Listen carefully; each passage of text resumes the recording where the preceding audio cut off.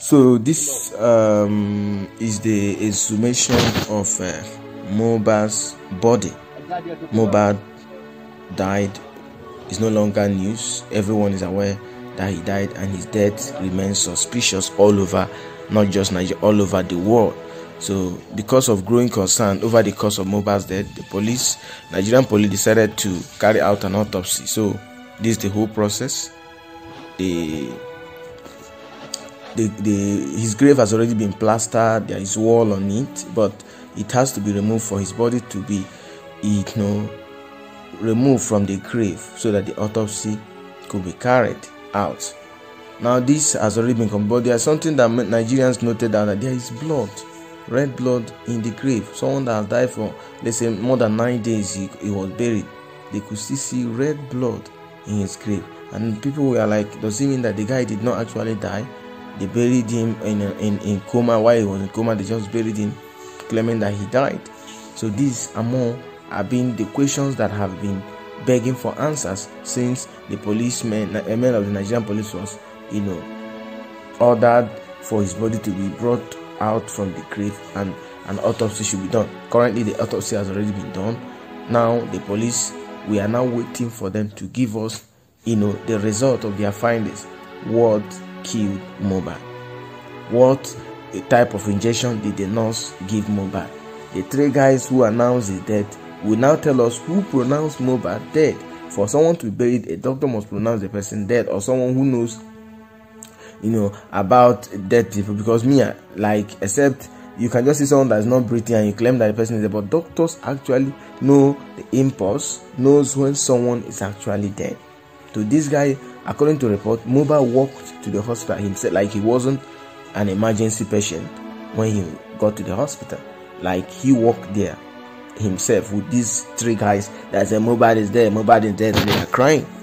So what we want to know, what Nigerians, people all over, concerned people all over the world, what they want to know is what happened between the time Mohbad got to the hospital and the time these guys that were opening their mouth, Mohbad is there, Mohbad is there. Someone that died, why would you even be videoing him? Is it not enough to just say he's dead and you are videoing him with his bare body, no shirts on, and you are telling us he's dead? All of a sudden, the guy was buried even with someone said within 15 minutes. According to one BADMUS of Ikorodu, said that Mohbad's father even wanted to bury him in the middle of the night. What sort of madness is that?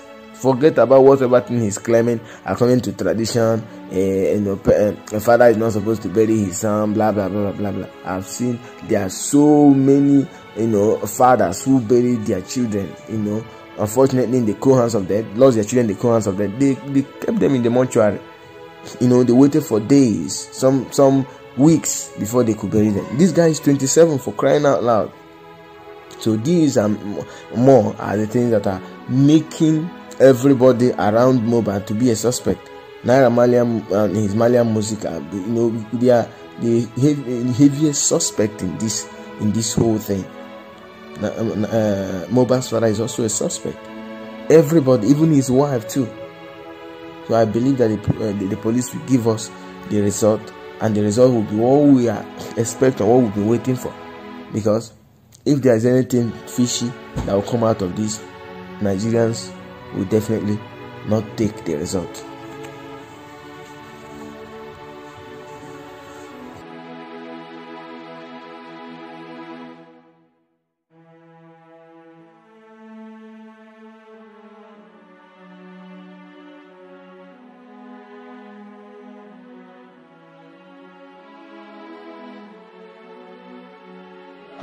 No.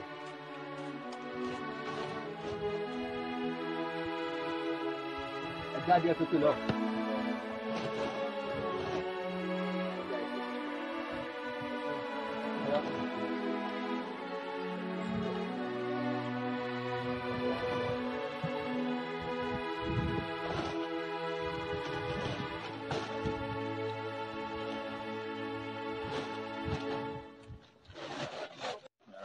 No.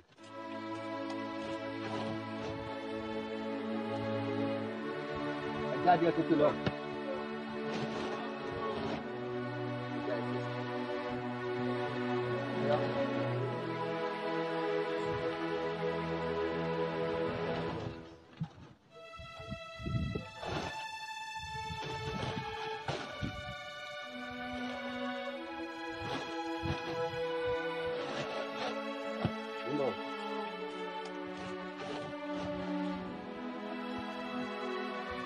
jáde ẹ tó pé lọ.